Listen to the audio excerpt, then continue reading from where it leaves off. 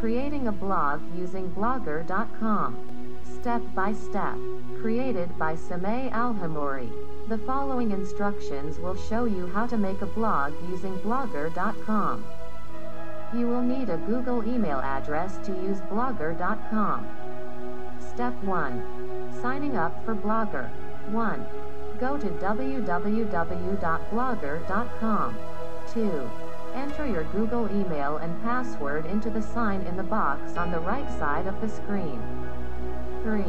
Click Sign In, optional, if you do not want your name on your blog. Click Switch to a limited blogger profile. 4. Confirm profile by clicking the Continue to Blogger button at the bottom of the screen. Step 2. Creating a blog. 1. Click the New Blog button. The created new blog window should appear. 2. Type in a title for your blog in the title box. 3. Type in a short address that relates to your blog's title in the address box. Important. If the address is already taken, you will see a yellow box with an exclamation point. If the address is available, you will see a blue box with a check mark. 4. Select a template from the options provided by clicking on one. When a template is selected, it will have a blue box around it. You must select a default template for now, but you will be able to customize it later. 5. Click Create Blog button. Step 3. Creating a post. 1. Click the button with the pencil on it. When you hover over it should say Create New Post. 2. Type a title for your post in the post box. 3. Type up a post in the post field below the post box. Step 4. Using the toolbar. Go in order from left to right. 1. Click to undo changes in your post. 2. Click to redo changes you undid. 3. Click to change the font of your post. 4. Click to change the text size. 5. Click to make text into a heading, subheading, or minor heading. 6. Click to bold text. 7. Click to italicize text. 8. Click to underline text. 9. Click to strike through text. 10. Click to change the color of your text. 11. Click to highlight your text. 12. Click to make text into a link. 13. Click to insert a photo. A Select a File window should appear. Click the Choose File button.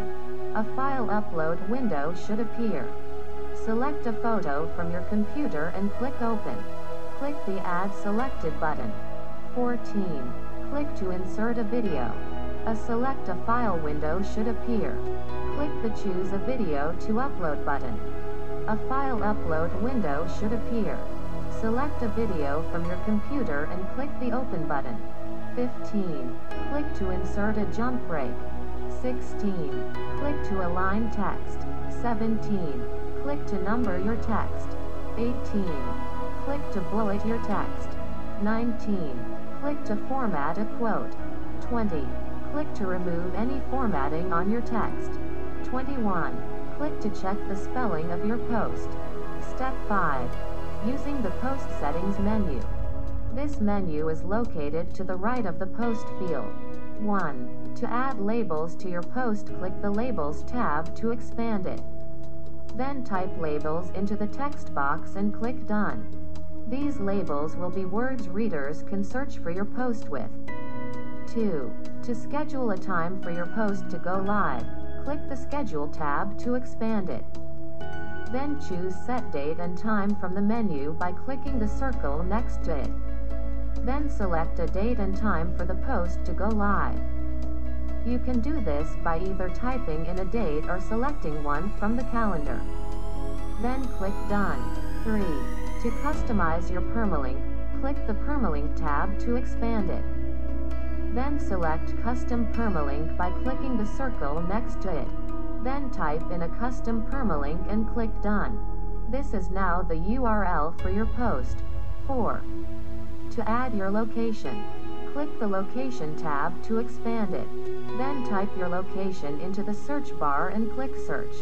The map should show you your location. Then click Done. 5. The The Options tab allows you to do many things once expanded. To disallow or allow reader comments, choose the preferred option by clicking the circle next to it. To change the compose mode, choose the preferred option by clicking the circle next to it. To change the way line breaks are made, choose the preferred option by clicking the circle next to it. Dear friends, before going into step number 6, I would like to thank you for subscribing and ringing the notification bell. 6. Finishing your post.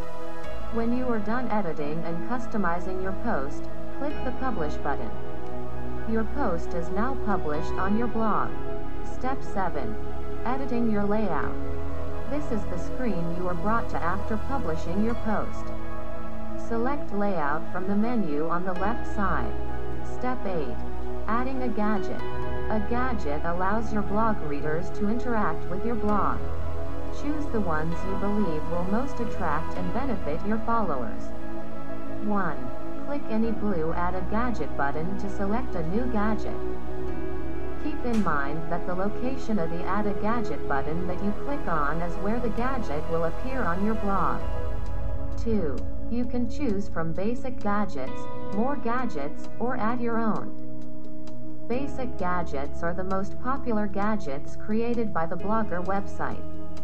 More gadgets are usually created by other bloggers and have been found useful by many others. Add your own as a feature that allows you to create your own custom gadget by entering a URL. 3. When you've found the gadget you want, click the blue plus button on the right to add the gadget to your blog. Step 9. Configuring a gadget. When you click Edit on a gadget, the Configure box pops up. This box allows you to rename the gadget and many other things depending on which gadget you are editing. Step 10. Rearranging gadgets. The gadgets with a dark gray bar on the right edge are movable. Click and drag the gadget that you want to move. Keep in mind that other gadgets may be moved due to where you drag the selected gadget. Click Save Arrangement on the top right to save changes made to the layout. Step 11. Removing a gadget. 1. Click Edit in the bottom right corner of the gadget. 2. Click the Remove button. Step 12. Social media. There are gadgets available that allow your followers to share your blog posts on other social media networks. This is an important feature to help your blog reach as many people as possible. 1. Click Add a Gadget. 2. Choose More Gadgets. 3. Select one of the Share It gadgets. Step 13.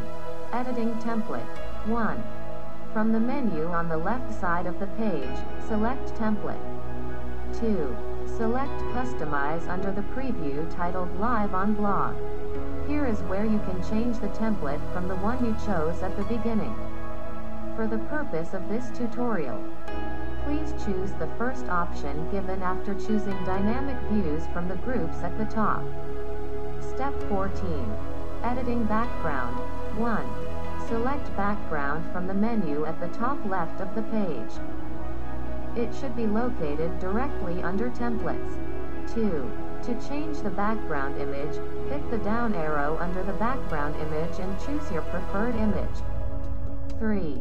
To change the color theme of the entire blog, hit the down arrow under the main color theme or choose one of the suggested themes. Note: the main color theme feature is not available for all templates. If it is unavailable, you will get a message telling you so under the main color theme. Step 15. Adjusting Widths. This tab on the menu is located directly under Background. There are 2 ways you can adjust the widths of the entire blog and of the right sidebar. 1. You can use the slider provided for you, or 2. You can enter exactly how many pixels wide you want it to be. Step 16. Advanced Editing. This tab is located at the bottom of the menu at the top left, directly under Layout. This tab opens another menu, which will hereafter be referred to as the Advanced Editing menu. The reason we asked you to choose a specific template is that each template provides a different set of options and tabs in the advanced editing menu. This is where you can customize the template you selected. Step 17. Advanced Editing 2. The tabs on the Advanced Editing menu allow you to change the color and font of certain items. 1. The Page Text tab will allow you to change the color of your text in the background of the posts. It will also allow you to change the font of your entire blog, except for the posts. 2. The Header tab allows you to change the color of the background of the header. 3. The Header Bar tab allows you to change the color of the background of the header bar, the color of the text in the header bar, and also change the font of the text in the header bar. 4. The Links tab allows you to change the color of links before they've been visited, after they've been visited, and while the reader is hovering his or her cursor over the link. 5. The Blog Title tab allows you to change the color and font of your blog title. 6. The Blog Description tab allows you to change the color and font of your blog description. 7. The Post Title tab allows you to change the color and font of the titles of your posts. 8. The Date Ribbon tab allows you to change the color of the date ribbon next to each post. Step 18. Congratulations and all the best of luck. That's it. Now you know how to use Blogger.com. Go ahead and start on the first article and start publishing. Before you go, please don't forget to subscribe and share.